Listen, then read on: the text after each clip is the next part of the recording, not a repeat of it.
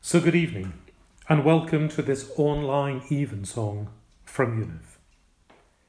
Even if we listen at home by ourselves, let us remember that we join with others whom we may not see, for we know that they are listening too. Beloved, we are come together in the presence of Almighty God and of the whole company of heaven to offer unto him through our Lord Jesus Christ our worship and praise and thanksgiving, to make confession of our sins, to pray, as well for others as for ourselves, that we may know more truly the greatness of God's love, and show forth in our lives the fruits of his grace, and to ask on behalf of all people such things as their well-being doth require. Therefore let us continue in a moment of shared silence and remember God's presence with us now.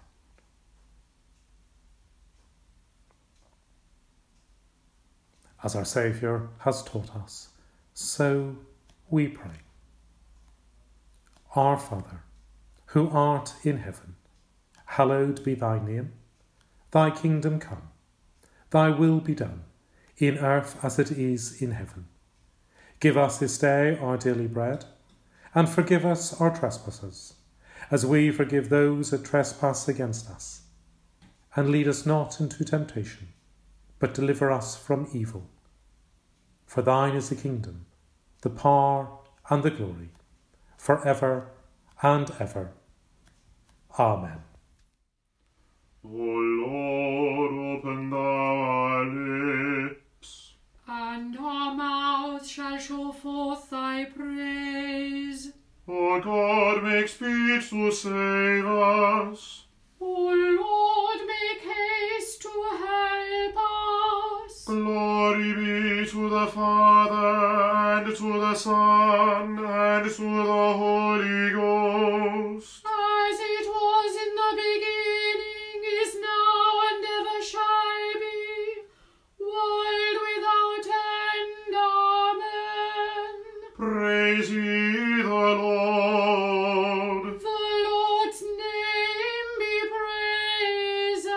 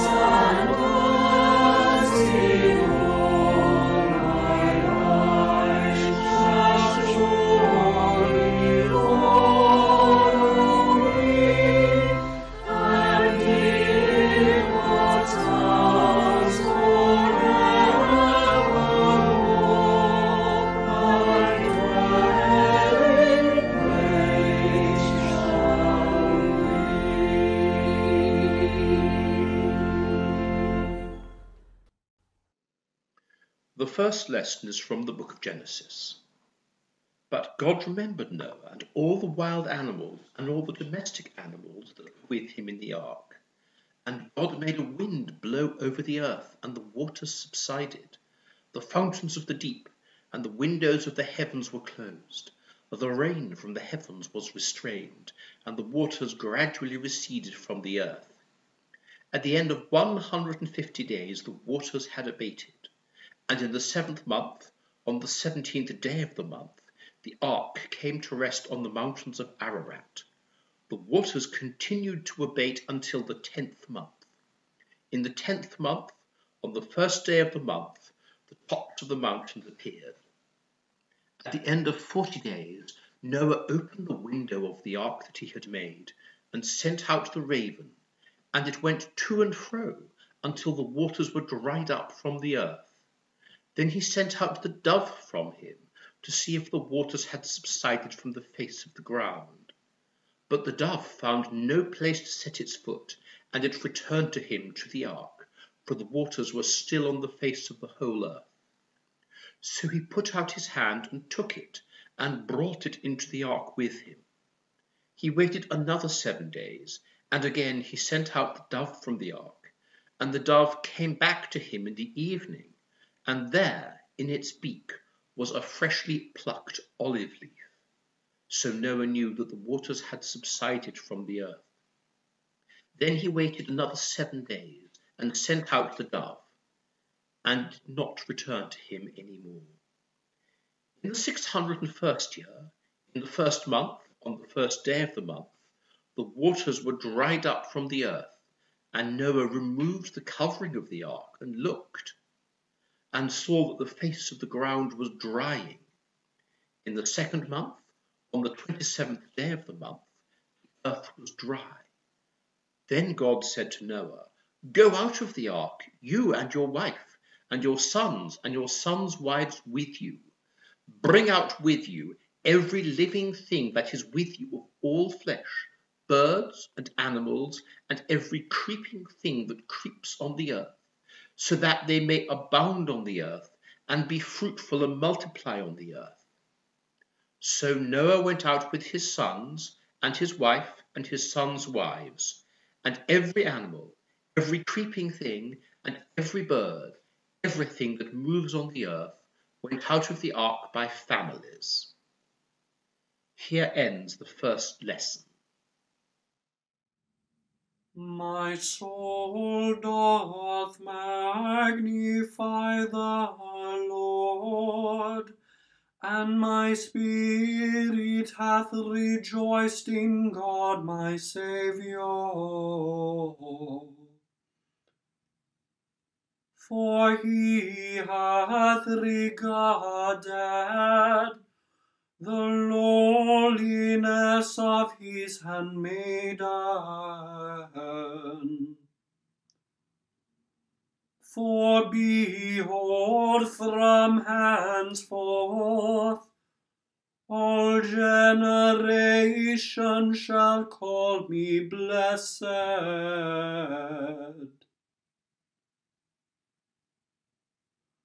For he that is mighty hath magnified me, and holy is his name. And his mercy is on them that fear him throughout all generations.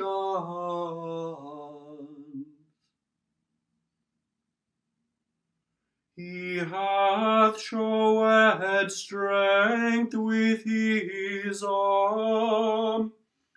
He hath scattered the proud in the imagination of their hearts.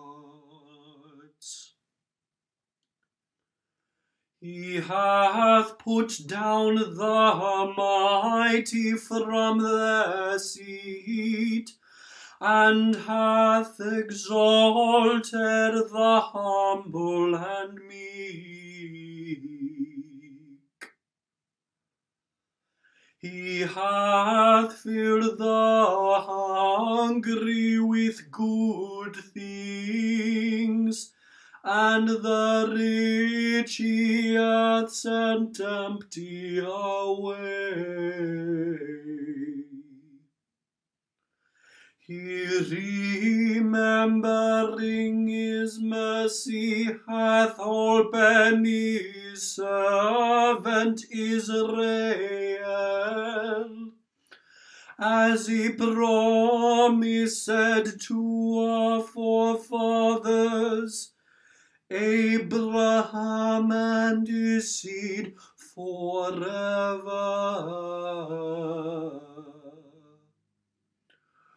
Glory be to the Father, and to the Son, and to the Holy Ghost,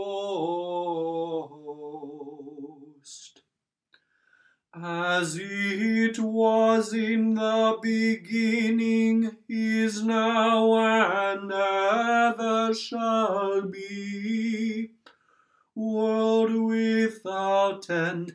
Amen.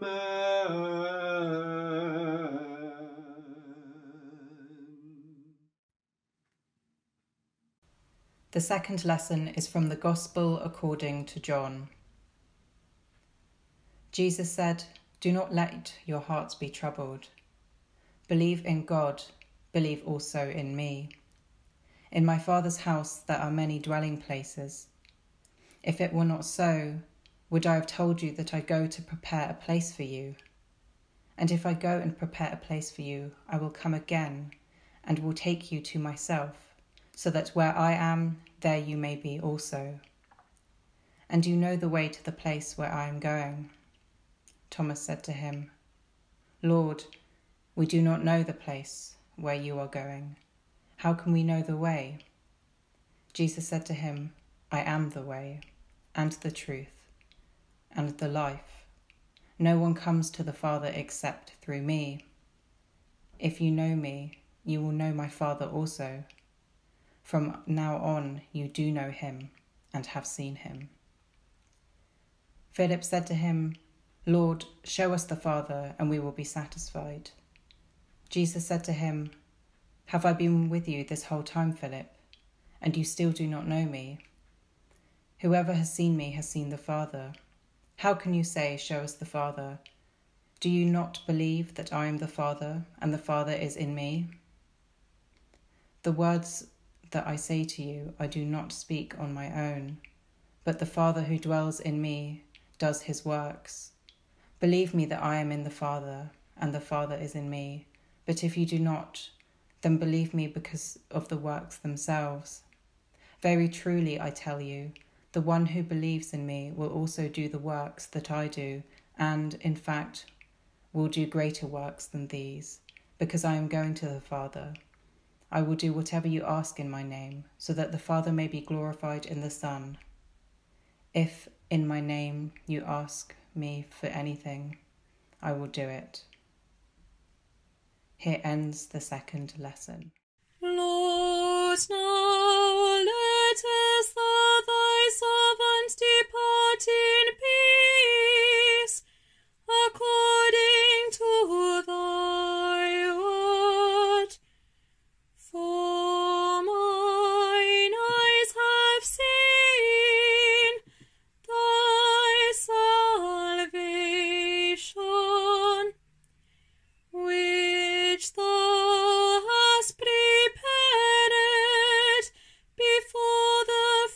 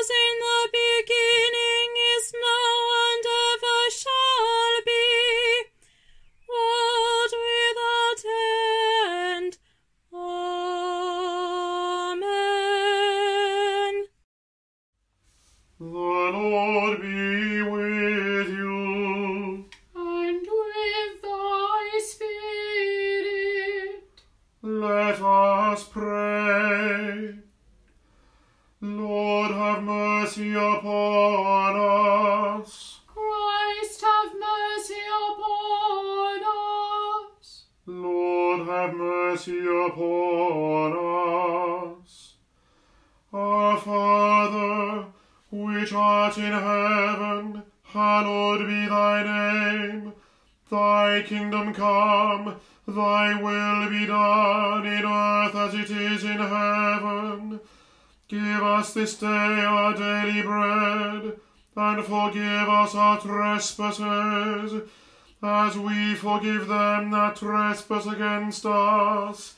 And lead us not into temptation, but deliver us from evil. Amen.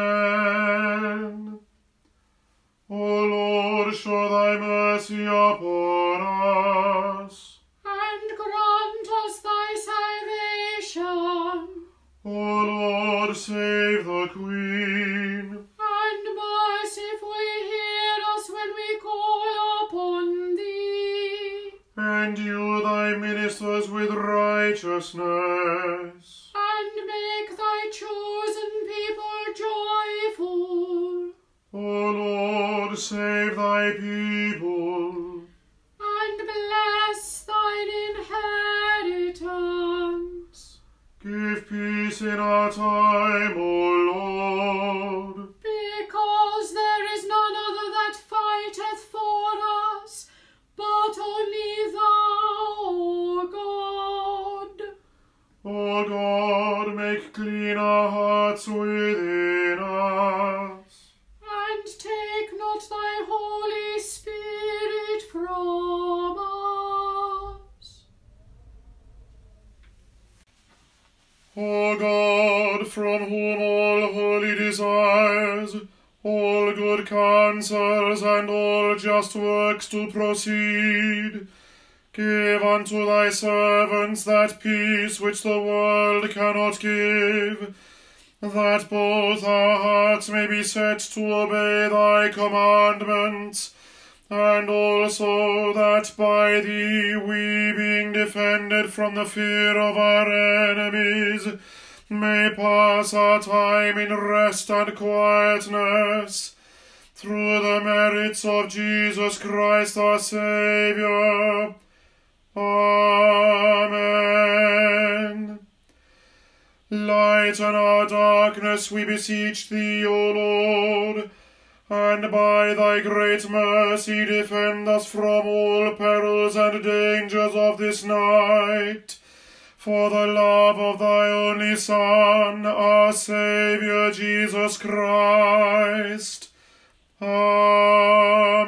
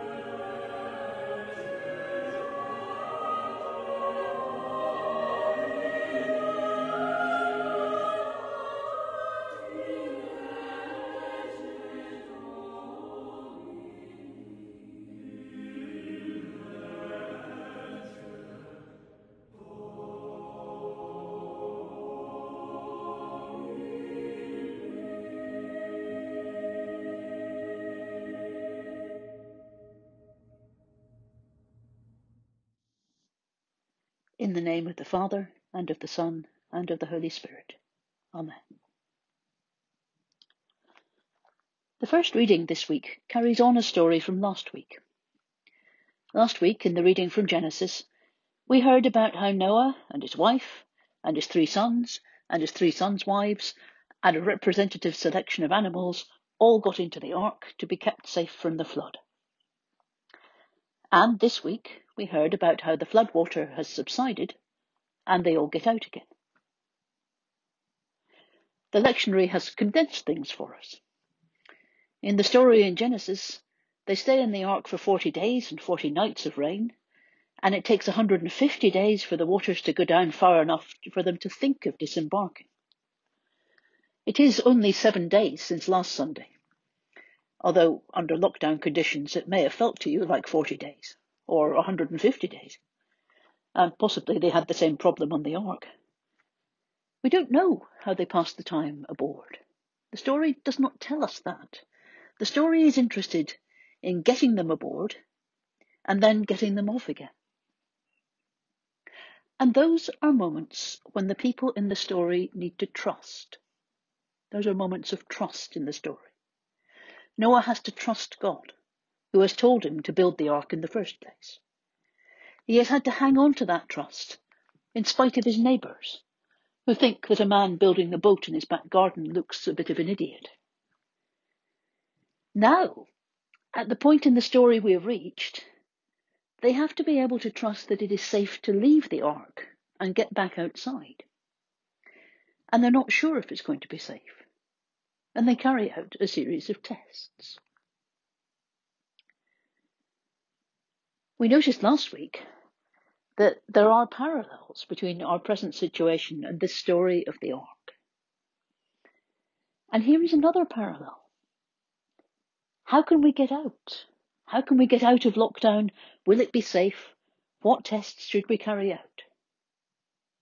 And by the time you are listening to this, you may know what the UK government has announced about what we think about how to get out of the lockdown so far. I don't know that yet. I don't know what equivalence there will be in terms of modern technology to sending out a raven and sending out a dove. And I hear about the people in the ark debating that, what the raven shows and what the dove shows, and I wonder, what will the contact tracing app on my phone show? These are questions of trust. How can we know the way? And there, I have jumped readings. How can we know the way? How will we find the way? Is a question from the second reading. It's what Thomas asks Jesus. It's a good question. Jesus has just said, well, you know where I'm going. And Thomas says, no, we don't.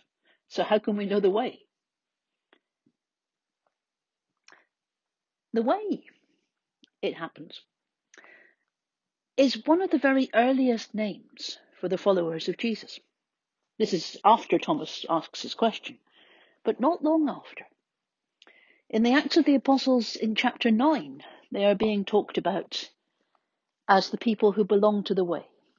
And later in Acts, Luke talks about instructing people in the way, about the way of the Lord, about disputes that break out concerning the way. It's called the way long before it's called the church, long before it has any kind of architectural focus. A church building or a chapel or a kitchen table or your laptop. We are discussing, now we're not in church buildings, what the church is. And it's good, I think, to be reminded that it's a way. It's not a place. It's a way.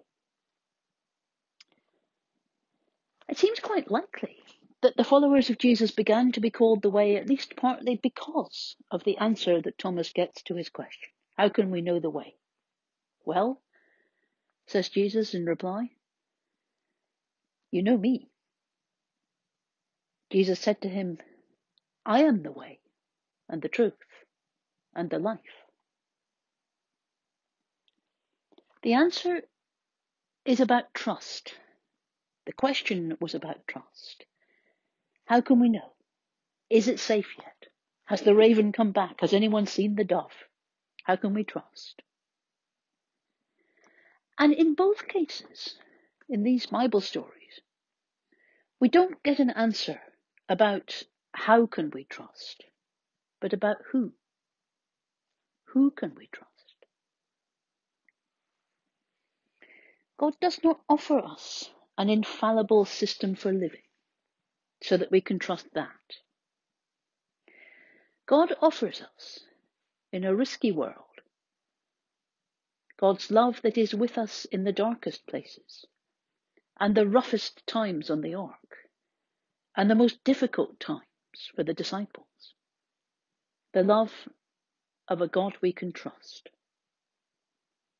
The only way to know that way is to walk it. The only answer is who, not how. Not the system, but the person. So we walk the way. We trust God and we set out on the journey together. We walk in God's way with the other people of the way, learning how to find the way, learning to keep going, learning what strengthens us and nourishes us and gives us light in the dark.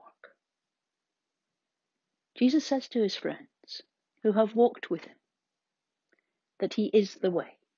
If they can trust him, they can follow the way. And the story of Noah will continue.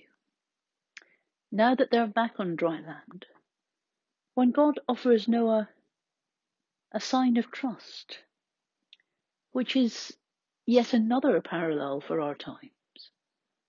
But for what that is, you are going to have to wait for next week. Amen.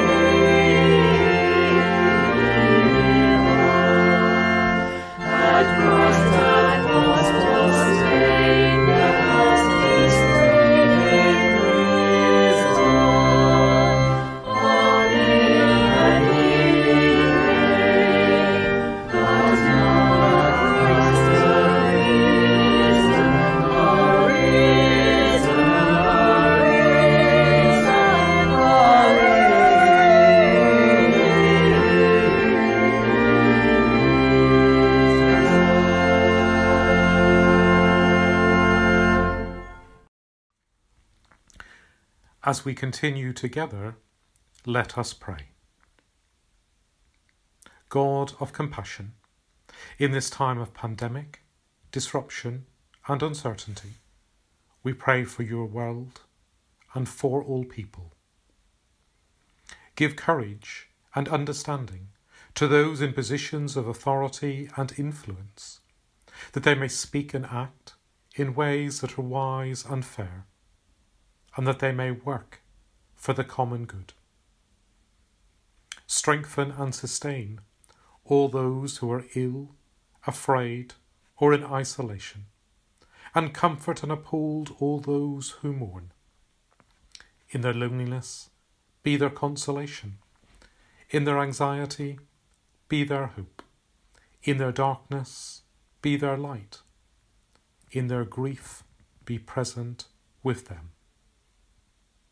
Give protection and resilience, compassion and skill, and the equipment that they need to all who care for the sick and for the dying, and all who perform other vital roles, and bring them safely home each day. Give wisdom and illumination, and the resources and data that they need to researchers and clinicians searching for a cure. Strengthen them with your Spirit, that through their work a vaccine may be found, that this virus may be contained, and that we may emerge from lockdown able and resolved to work for a fairer and better world. Through him who suffered on the cross, and whom you raised to reign with you in glory, Jesus Christ our Lord. Amen. And to prayers for trust. Almighty God, who in thy wisdom has so ordered our earthly life, that we needs must walk by faith and not by sight, grant us such faith in thee, that amidst all things that pass our understanding, we may believe in thy loving care, and ever be strengthened by the assurance that underneath are thy everlasting arms. Through Jesus Christ our Lord. Amen. Eternal God and Father, help us to entrust the past to your mercy, the present to your love, and the future to your wisdom. In the name of Jesus Christ our Lord, who is the same yesterday and today and forever. Amen. And a prayer of St. John Chrysostom. Almighty God, who has given us grace at this time, with one accord to make our common supplications unto thee, and dost promise that when 2 or 3 are gathered together in thy name, thou wilt grant their requests. Fulfil now, O Lord, the desires and petitions of thy servants, as may be most expedient for them, granting us in this world knowledge of thy truth, and in the world to come, life everlasting. Amen. And the blessing. The God of peace, who brought again from the dead our Lord Jesus Christ, make you perfect in every good work to do his will, working in you that which is well-pleasing in his sight. And the blessing of God Almighty, the Father, the Son, and the Holy Spirit, be among you, and remain with you always. Amen.